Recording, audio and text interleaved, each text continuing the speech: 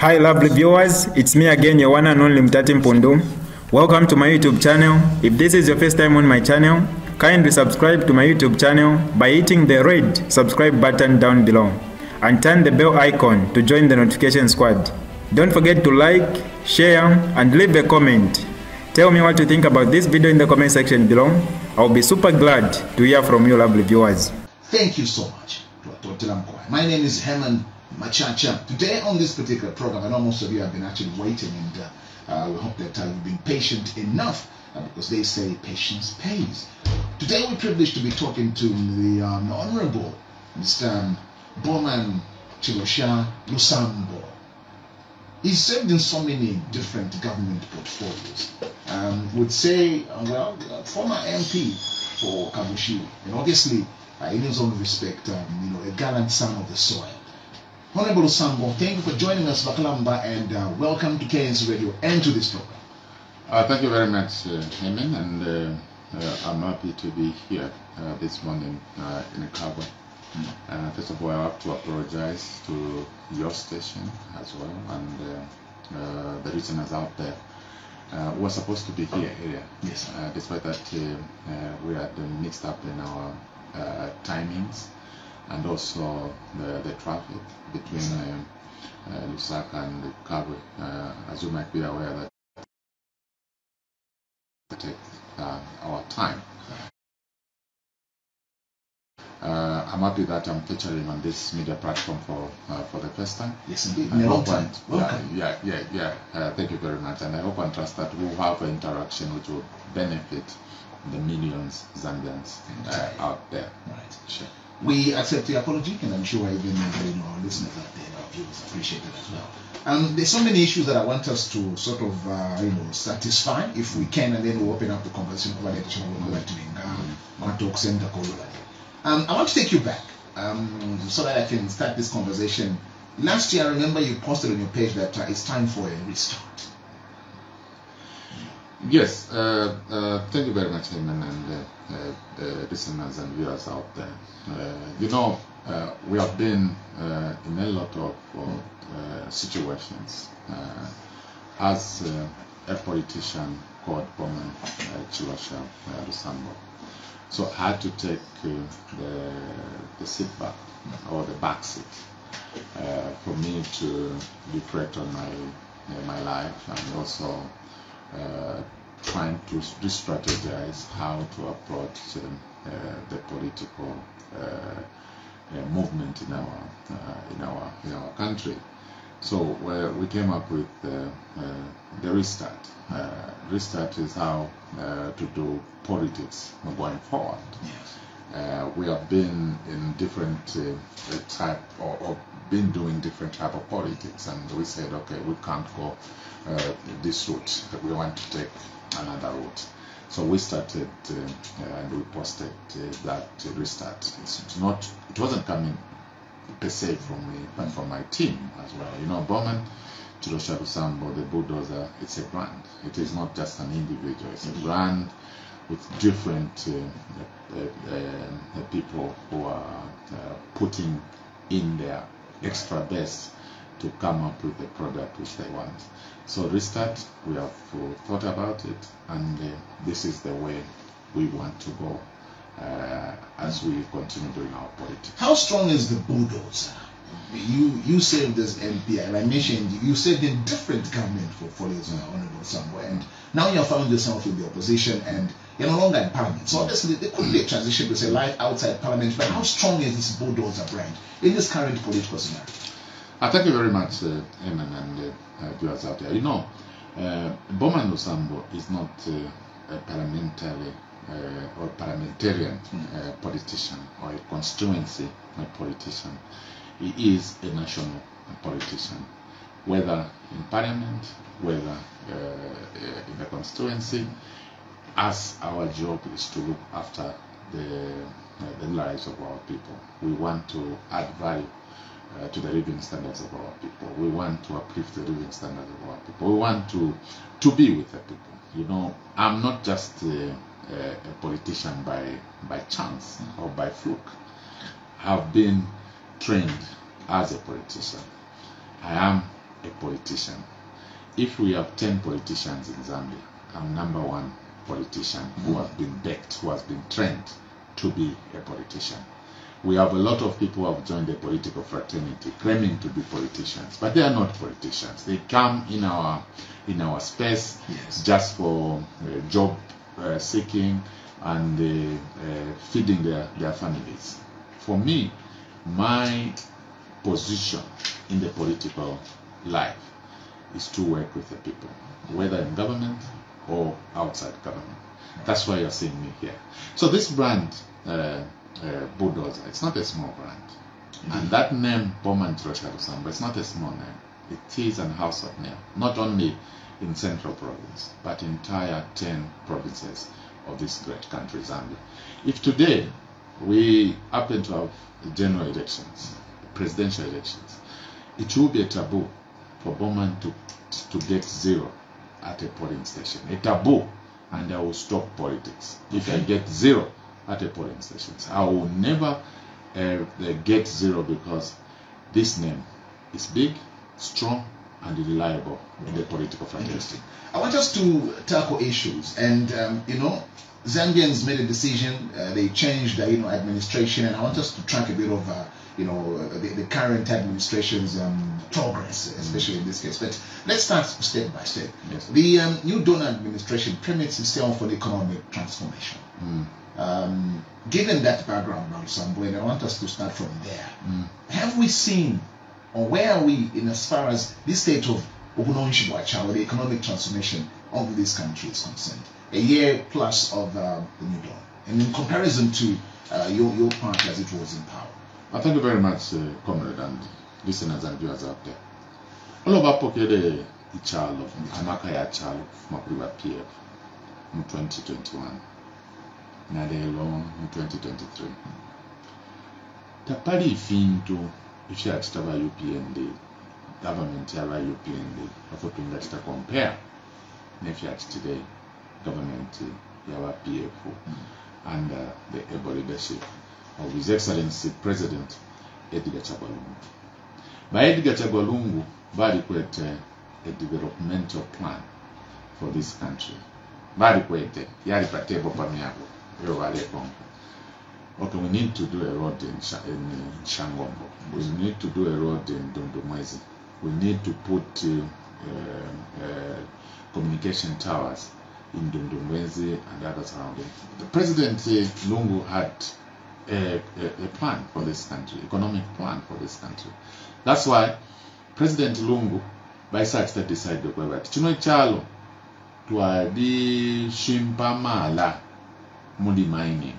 Therefore, chino chalo, in terms of economic sectors, we want to move from mining dependency into agriculture and aquaculture, knowing very well that we have a lot of minerals and the other natural resources in this country. That's why the President Lungu started pushing agriculture, and we started to promote this agriculture so that we can treat this as agriculture as business.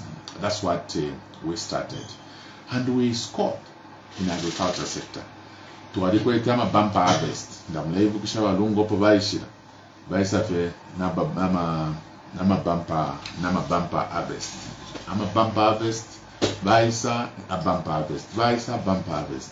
We have introduced the aquaculture. We have introduced the fish farming in many areas, and we pushed to ambide up to imishe lulu mwebe nefe balanda wabemba lulu yakwebati bali abana besu ama brothers besu abali ku kuma university na kuma colleges bela tontonganya kupakwisa mkuba muma offices yo tualefwaya bali abantu bambi okutontonganya kwebati na mubulimi mwali bolupia na mukuteke sabi mwali bolupia na mukuteke mbushi inkumba mwali bolupia ifi mwamwenene ba minister baba Edgar Lungu bankanduluo bayimine ubulendo bwakuba muma provinces yonse na muma district ukuya mukumona ingombe twakwata imbushi twakwata nofu twala chitari stock no kumakinga sure ati twakwata abantu abakwete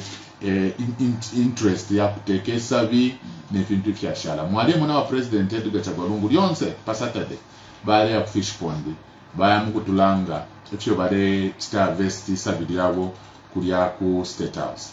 From there mwalisa mwana ma ministers bakwa baba Edgar Lungu bayibika molubali because twale fire fide randa ba boss ba president fyaba practical not fyaba fye ma words fyaba practical.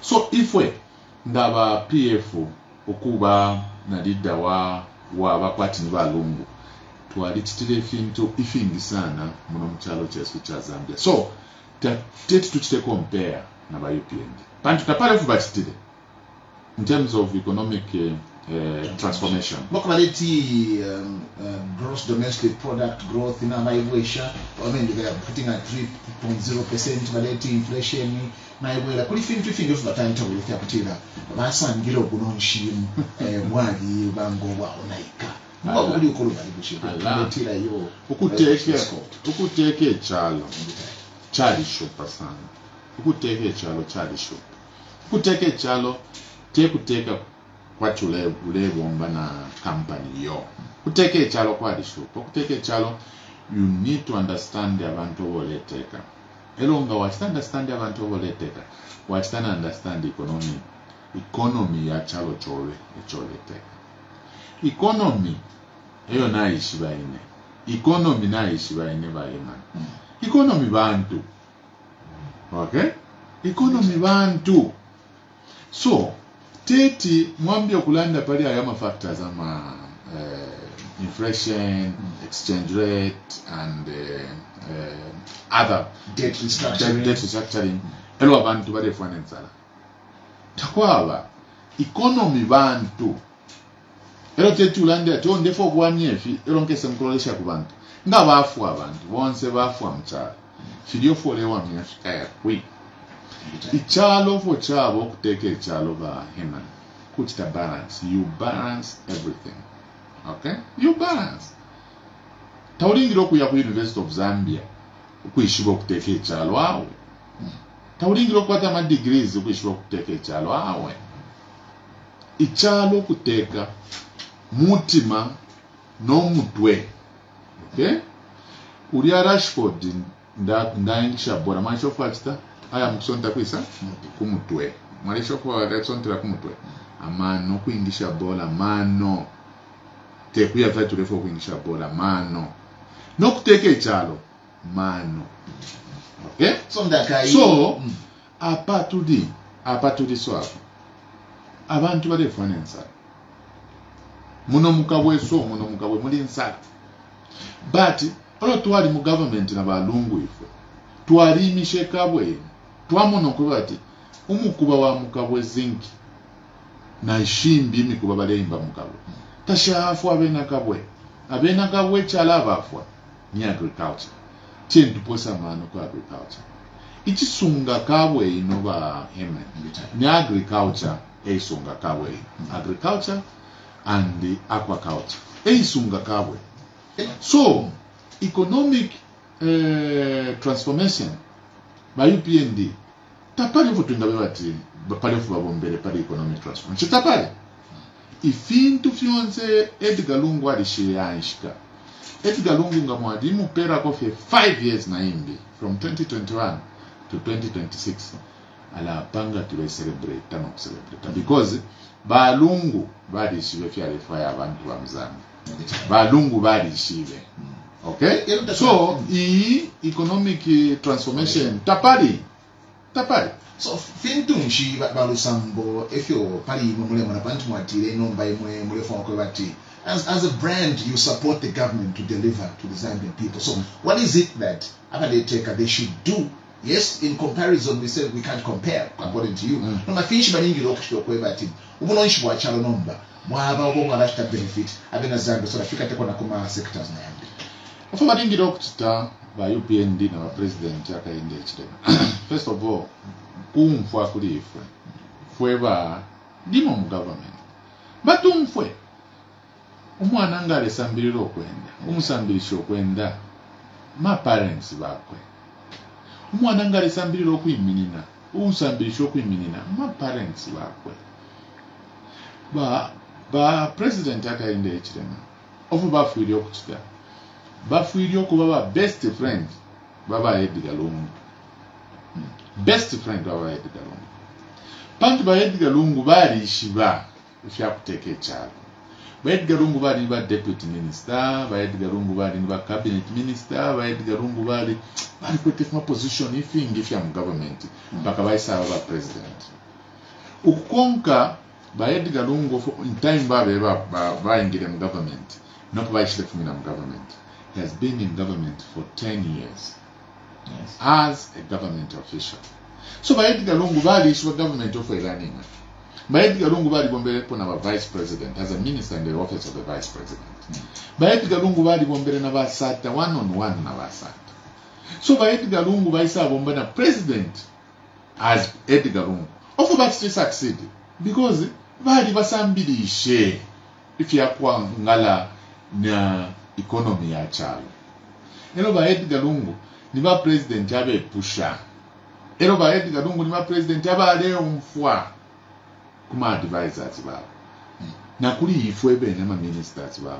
Bale Twitter boma kopa beo tukulishana na londoro lesa kulusaka. Na isa na ikala na wa president Edgar Lungu hapa. Ba ndondoro ila ndifa kopa beo sona.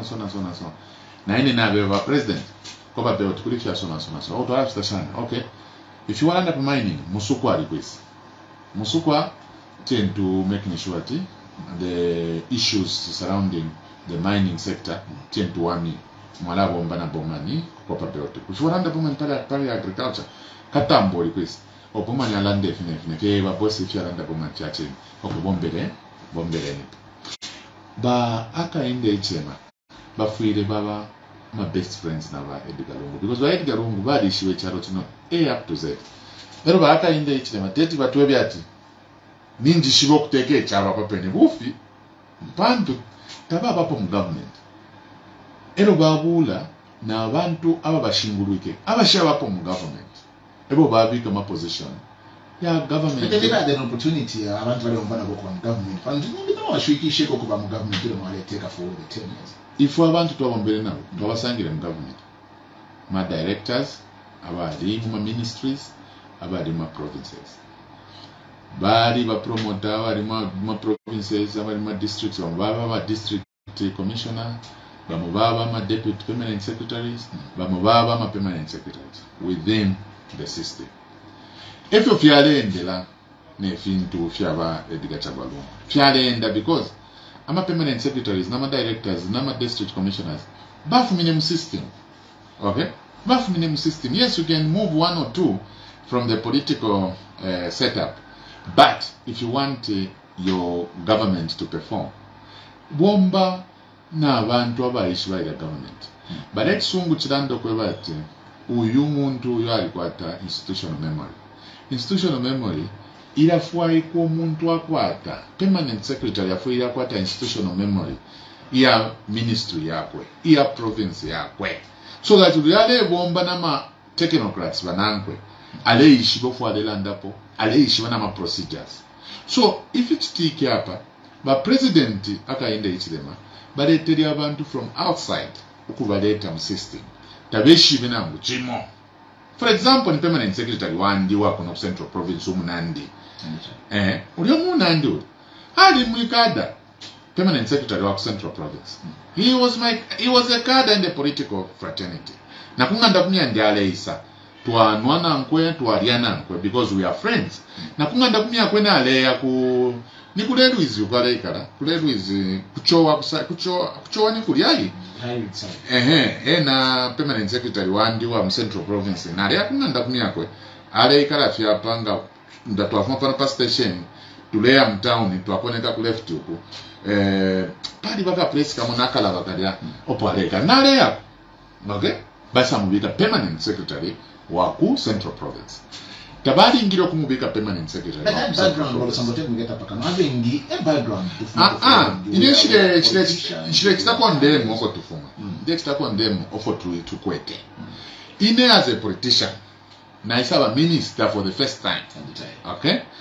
I'm a political person, and as a minister, I just give a political will to the technocrats. But you can't get a politician, mwamupela permanent secretary, teshive system. Okay? It's better within the ranks ya civil service. Mwafuni yako na director uli mulia. Mwamupela permanent secretary. Aishiba institutional memory. Mwabula uyu permanent secretary. Uyu mrefu ayata permanent secretary. Mbiaba deputy permanent secretary. So that asambilila uishibe nchito.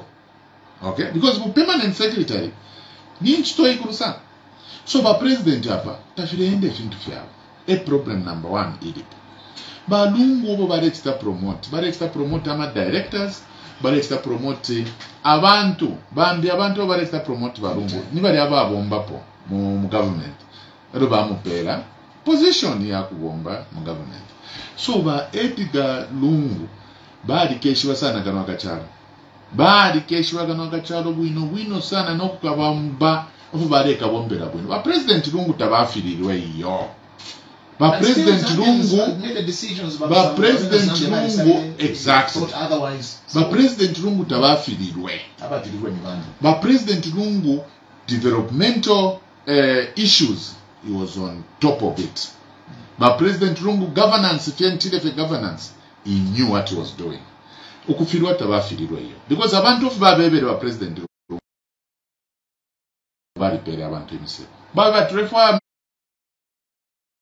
mubike ama farming inputs ere isa muno mchalo by May tuamba okusa distribute. Ba President Lungu bari chitirefu. Abantu nga twabepusha. Nichi mwafunishe po umuntu musumefu. Abantu balalando kwe bati fintu fye finga fyalengere fibili kuli imwe ba PF twalisa monati bakada bambo kulufyanya ifintu, not in terms of development governance. There is no political party now which can compare governance system yaba Edgar Lungu na governance system tulemo na ile cyari kusana sana. So abantu balisa tweba ukweba ati imwe ba PF abakadazi benu. Okay? Mailo nari na bambuya bamo. Utali yoko nari kukopa belt. Mumpanga mu masaiti. Baisanje bokwati bomani. Ulia Lungu ukamubi no kumwelo kwebati. Tafilirwe yo. Ulia Lungu fya mwipaishe makadazi bako. Ero fimbi fya twipaishe fya lengere bomani. Bali tubepa twakabwesha obunga pali 50 kwacha. Bali tubepa twakabwesha fuel. Bali tubepe fintu ifinge. So twaishe muna kwebati Lungu mubi. Ero nomba poro twirugo kwebati. Kanshi bali ni baputi. Bali tubepa fi. So ifwe kufuma mu government tekwati balungu bali rufyanya iyo. Bali abalungu benda no mutwe uwaiminina. Because it delivered to the expectation of the people. Balungu International Airport ngaulea nomba. Kumfana ichipali ngaulea out. Nangulia mkupokelelo munobe arefu maku states. Aisa kurusaka. Na umfana ichipali. Ulia mkupokelelo munobe arefu mwa nangu ku Dubai ku Canada ku Aisa kundola. Ulia mfana ichipali ati kwena twalikwete government iyo yale tontonkanisha kwa abantu. What we know about Bowman Lusambo is so ndemo na mwekata nomba kumakule in terms of infrastructure. You can't build an airport in the year. I think it took time. And I think it was premised also on infrastructure. He was coming in with a campaign promise of linking Zambia. And I'm sure that was the basis of most Zambians saying, okay, so within this period, and I know the last time we spoke about the fact that it's only 1 year, 6 months in terms of should we credit it kuli our former president Lungu with the fact that Bale Bombela Munonshwabe na Zambia? I want you to just maybe give us clarity. Government iliyonse iwonfenda la mashachalo. Elo iwonfenda la mashachalo kwali wo muntu ukontrolenda la mashachalo sile. Apatulia bale kontrolenda la mashachalo niba Hakainde Hichilema. Abale kontrolenda la mashachalo niba Edgar Lungu. Abalea mukulandira kwechalo niba Edgar Lungu. Balire ku China, baisalanda kuweti ba China ndefwa ya mpange $International airport new Simon Mansaka Proper International Airport ineni nina yambire ile airport okay mwali ni muzafiko mulya battery part of the land yard ma farms ninebo na yambire ile na ba permanent secretary wandi ba leti Reverend Square tuambaida nani procedure ya Ndola International Airport tuachita fyonse na abantu tuwafunyamo bonse basquare baisa batita transfer ukwisa kulusaka baisa ndetera permanent secretary ba President Lungu Elias Kamanga efyo twa bombele pali okubomba baisa mufunya ku Elias Kamanga ba president bamutwala ku Northern Province baisa ndetera permanent secretary Bright Mundwe nifwe twakula idea airport ya Kondola from the scratch but who negotiated for that airport niba President Lungu nomba watungebati ababombere ni bana niba President Lungu ababombere bali atita negotiate babomba nafumako ku Lusaka ku Ndola baisa ndeta ku Lusaka ba President Lungu negotiated for new Mulungushi wing Mulungushi International Conference wing ifwe bonse ine chitotela Vincent Mwale na bambi ama ministers twaishire ba mu committee twalandira ko bati ila new wing ya Mulungushi Conference Center ibere kukafiwe ofo twaire kukafiwe twaya monana land kukafiwe imolandi yali inona imbilandi yali yabantu bambi fya abantu Sutolefati tukiste negotiate yako bati chilechi Mulungushi Conference ngachawa kukafiwe nisitoambo kutita boost economic thing yako kafiwe no mbenchende yaisa chepa bali abambi na bena bambati batushitisho ilandi pamutengo okulu batwalanda tawa ifute tushiterandi because impia batupere ba China shide extra negotiate ba president it's limited ofo twaishire nomba parapene paodi Mulungushi Conference twakula na idea Mulungushi Conference wing the new wing nomba abakulire ni bana abalengera tukuri niba Edgar chakwalo in fact no kwinika ile ati keke Mulungushi keke awe ile yalingire okuba ICL because eba fichire negotiate fyonse bakula no kula nifwe twapwide okay twafumoko imisemo mulemo na Mulusaka ma flyover bridge ya Wanaenda kulosana Mulusaka ni wonde fuma kabili Mulusaka twalikula imisebo kuno kukabwe imisebo twalisaine no munandi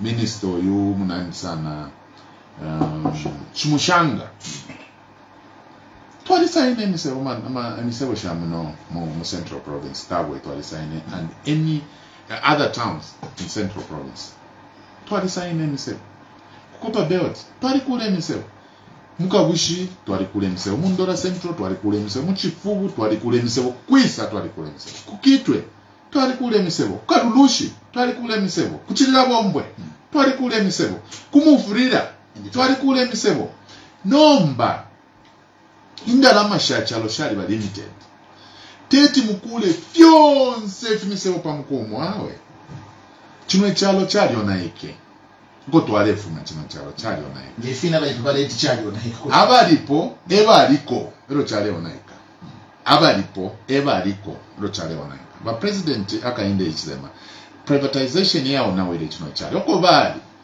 kuri privatization okay eko bali ba president Hakainde Hichilema eba fuire batsan sympathize na ifwe sana eba fuire batasha na ifwe eba fuire batasha na Lungu uko at my brother congratulations I didn't expect that Zambia we can move this milestone okay pantoko bali oko fyare onaike but naba monofo tukulire ba president Hakainde Hichilema from his home in Newcastle to his office at State House penda misebo sha PF Not Chavena Zambia. Chavena Zambia kabila bakulie ni ba PF. Mwalanda bwino. Kwa teknika tapakana kabili Lusambo.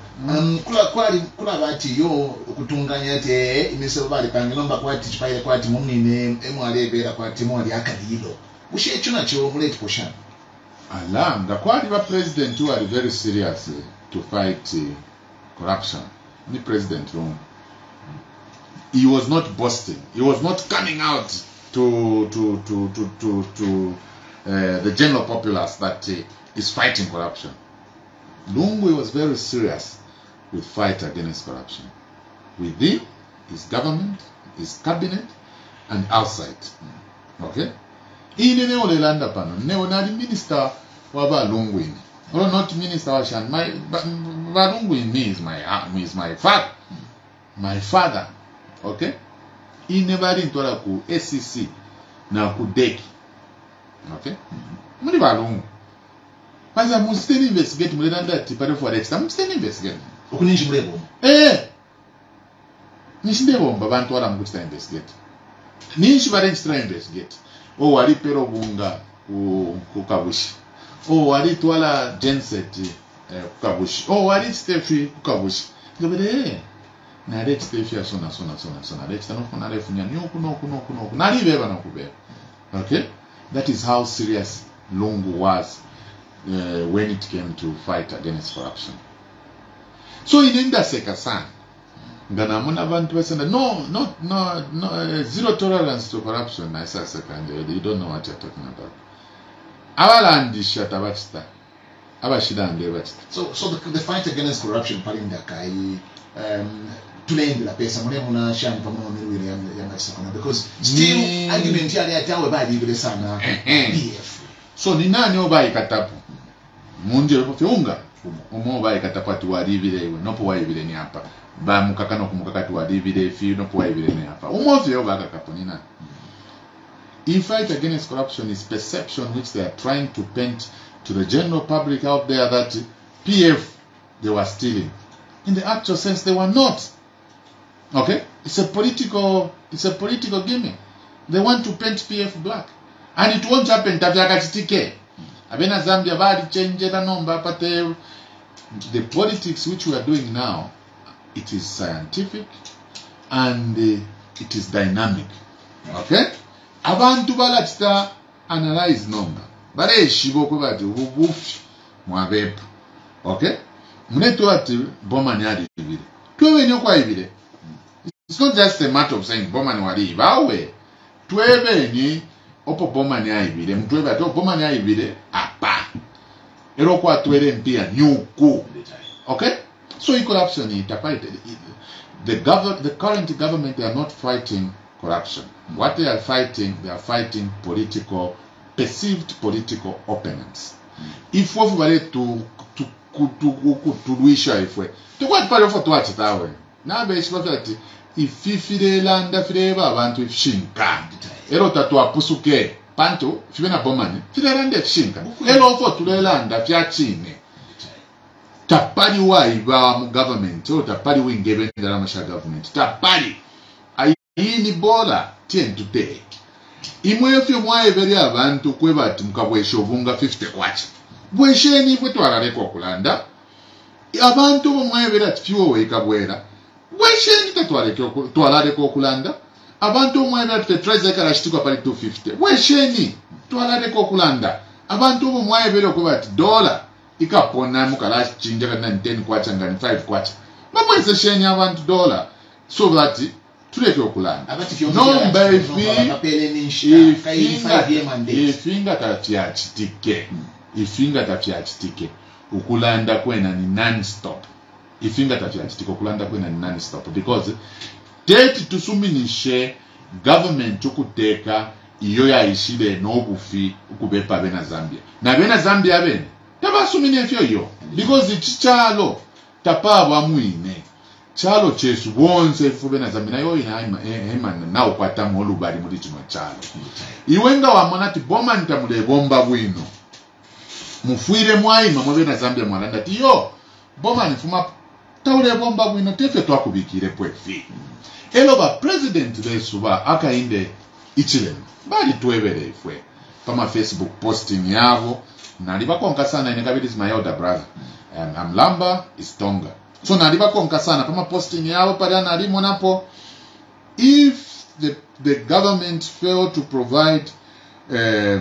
development to the people they have the right to remove that government from power. So if you take up, so in this case, imwe muchalo muno muli nsala yakapera makufi insala na imwenepo ine mu 1979 1988 1990 ero na mwenepo insala ya so and after 1991 ifintu fyaliyamba ukuchinja iyi insala tule monapo insala yakale sana insala yachitike katina ulo yachitike insala ero ndebukisha sana abantu abena Zambia ubwafya twakwata tufulirwa mukati ebwafya twakwata but tuleisa mukulanda pa voting day. Speaking of Ukulanda Lusambo, and this could be something that in the Nalama not Malay, but I know Bapa, Namquata, Okuliso, and you feel to the Paka Pamulabasa. Ukuture from Life and Watch and the Quality, Shinoma to Ratna to Bakato, so no Bapa Morela and the Bushina Church, Tele in some party family more position, having Morelanda Pamela Ishaps, Lapsana Ishim. Isn't that also something we can point to say at least then we are talking freely, you and I, we finish it. The government actually promote media freedoms. Nima PF, especially under President Edgar Lungu, media freedoms were President Lungu very extremely promote.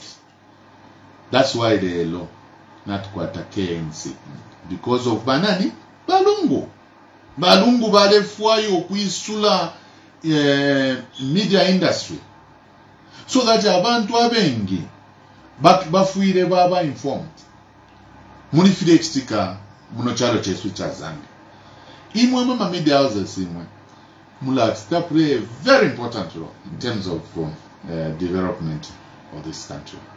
You inform, you educate, and you entertain the people. So President Edgar Lungu dikwata umutima uyo uwakwebati leti abantu beshi befire chitika mchalo ofu bebere pali dienshita kwali ama ministers pusana bali bebere imwe media freedoms to the fire to making sure that ba journalists konsoko bali aba chingirirwa konsoko bali aba chingirirwa ba journalists kubika pofenga ninebo Bowman Lusambo iyi product mwimona yama journalist. Okay? Takwa ba media house shati tapo cover Bowman Lusambo bufi. Takwa banga nikulusaka kukopa belt Southern Province Kwisa. Bowman Lusambo is always covered by media houses. Why? Because this is a media product. Ni product yaba media. So yomulela ande abati bakada. If we bakada besu. Yes, kutibali panga koka mistake. No, but abadi in extreme, no. Mistake, yeah. Kutibapanga wa nabarufya nyef nabaru. No, but abadi fya kubati bari in extreme, fya kubati ne chalo charandati yo yap. Uwafya yopo bwadi. Tuwaju mfano kumfa bantu bari danda. Na postmortem yesu. Makadazi. Emo yaba ya makadazi. Tuwali ichitana understand. But bari yaba Lungu mulemon. Ba President Edgar Lungu. Every day balelanda pa makadazi. Bowman tend to making sure that makadazi balechita. Tend to state. Each and every opportunity required of President Lungu. Pa podium Beyonce, he was condemning violence and he was condemning thuggery behavior. Okay. So pano tuli moneka tuli echita pano. Abale ngati tuchite ni ba Lungu. Kya kwa ninji sapano ndelanda. Ni ba Lungu. Let's go to let's touch other places. Job creation. Tulemonokutila elo abalete kabaishu depo no abaletila abalitasko in these areas because they've employed recruitment, extension officers and other sectors, teachers, health workers. Our team at least in English share wono patakata shikapo mochano. Ukolo bali na ko balu samwe susha manchito. Ushekwe no kotetu tile kuli progress. Governance, it is not competition. Okay? governance is not competition. By UPND, they are not competing with any other person. Okay? By UPND, if we could start brief to the living standards of the people. So benchmark your success here by UPND. TPF, wow, Niva, Amazambia. Baba finish FM street, very Ukuya Mkungira Mukari Kiras, Ninch open the folks. Guys, let us construct more schools. Secondary schools, primary schools into best schools, okay, and put up infrastructure in those schools so that we recruit more learners to go to school and access education. That's what Lungu was doing things. I am an example. When you go to Rubuto Primary today, there is an infrastructure which was built by us, the PTA and the member of parliament with my team. Okay? So if we to issue for toilet, if we development yes, that toilet development that we want to compete, toilet development so that the people of Zambia can benefit in those things. 30,000 teachers. No, by man. Ama weka zaba from Kaputa to Senanga, ama teachers. Eba first abo ku English entito. Ama youth workers eba first to English entito. Eba first in them kushaba yema. Eba first English ya kae. English ifwe tu ale English. Ifwe tu ale English. Tu alikwete plan ya ku English sharp. Tu alikwete plan ya ku English sharp. Ifwe tatufuwa yo kuchita boss tubambone. Awe. Ifwe tufuwa yo kubomba fiamoneka. Tuale English abanchito ifwe every year. Tuale English abanchito ku police, ku military, mu ZAF, mu health, mu agriculture, name it. Tuale English ifwe every year. Okay? No kukula tuale kula. Tuale kula ne misebo, tuale kula ma skulu, tuale kula ma hospital, tuale kula ma health post. Abati English yale ba transparent. Yale batakuwa ba government yokushaba transparency. Any government procedure, you advertise the vacancy, you go for interviews, and they pick you. If you qualify to be picked, you'll be picked. If you are ready to get whatever at you na English and chawu fi takwaleva no kubosha fyabu fifi andaseka no kuseka. Inena alichitrepo witness rotwale English ama workers per province. Naisa bakonka ine bachita advertising ninji katafezi. Bachita nani naisa bebati ndefo kumona ama nani eno kumustration. Awu mwaitre nivesa nyaba. Tumonene wo musalire nyaba. Okay? Abo baitire no basalire. Bafunishe pabo baitire. Naisa beba no kuya to funa chirafu airo kumonefi. Na chafu okumfa fide baranda ati kulaba corruption pakuingisha njito. Nacha sanga kwa bati takuba yo kuya through the process. Muliamune process wa pasa ma results onana ma interviews. Bakusala nichino ukwete advantage papa nobe. Wa mukubomba. So ndaseka sana ati yo kwadi ukubosha kwadi. So ndafwa yo kuishiba okuineko balebosha ni kwi. The biggest pronouncement Lusambo was the constituency.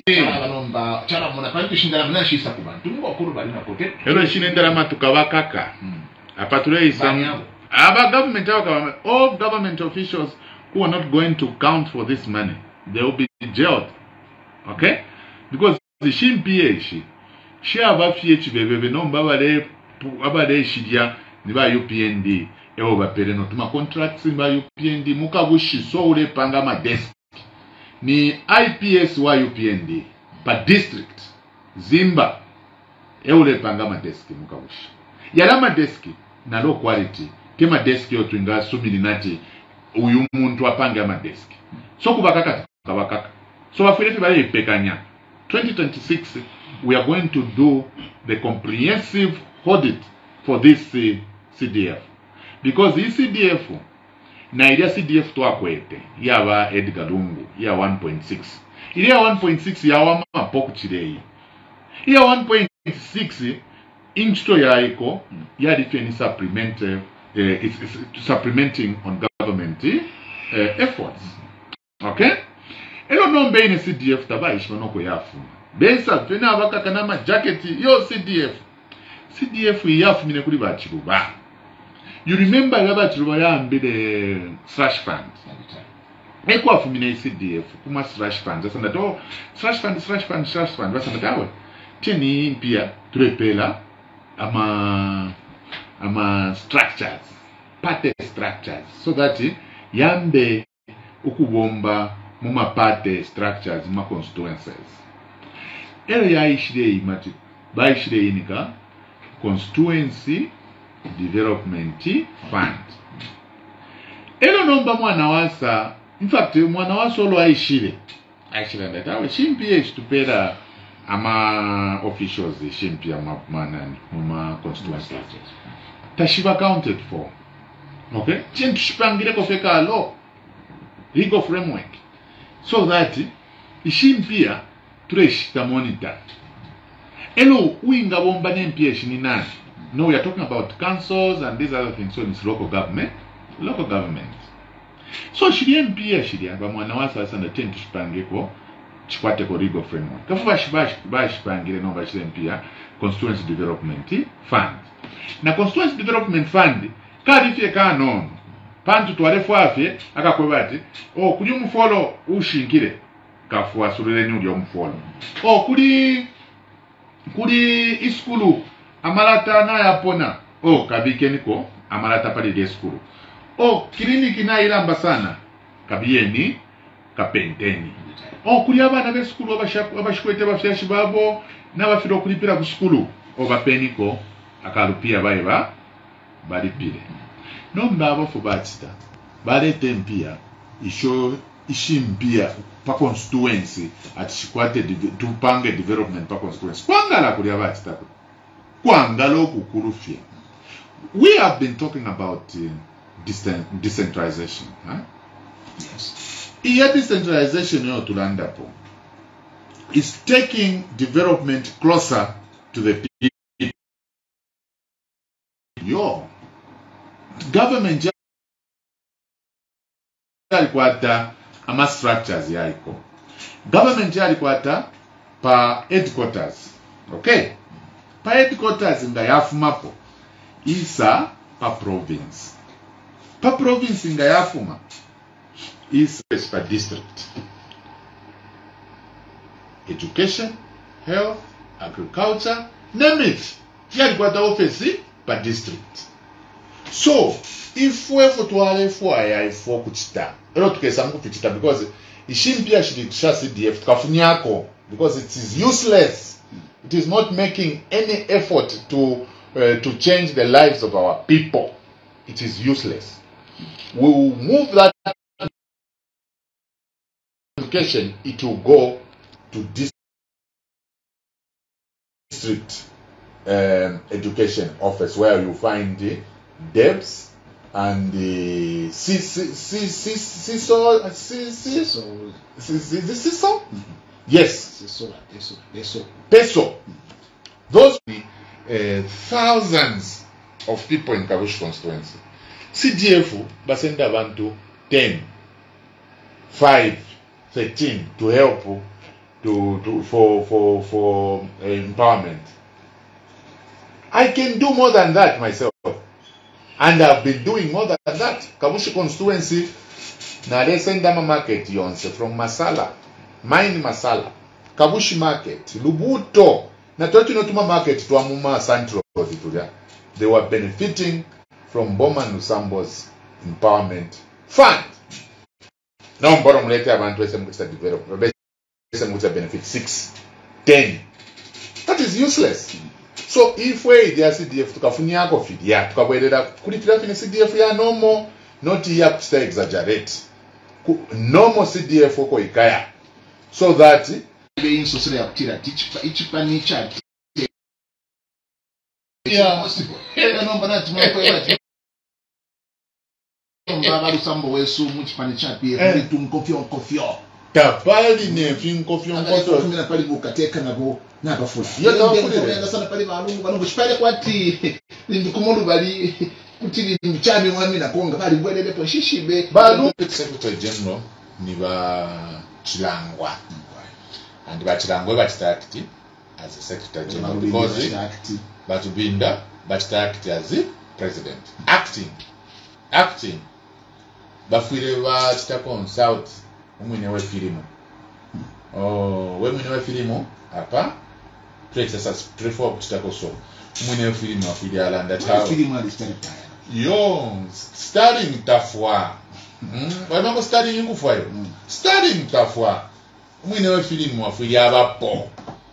Afili abale Bachita consult umwinewe filimo. Okay? So, mupate yesu ya PF.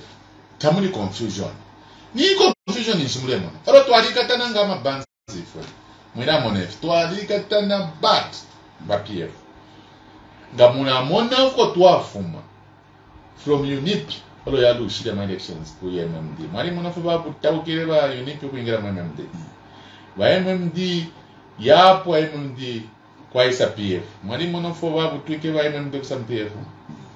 Yapo PF yafuma papao. Abantu njebeniko abafuma mu PF kwa MPF. Tapali why awe aboni shi tudyafyo tunyerere fyo tunyerere not big fish awe tu minsenga libya kama unsenga na mkachisense. This is DJ Mutati exclusive. Alright, that's all for you today, lovely viewers. If you did enjoy the video, please don't forget to leave a comment in the comment section below. Tell me what you think about the video you just watched in the comment section below.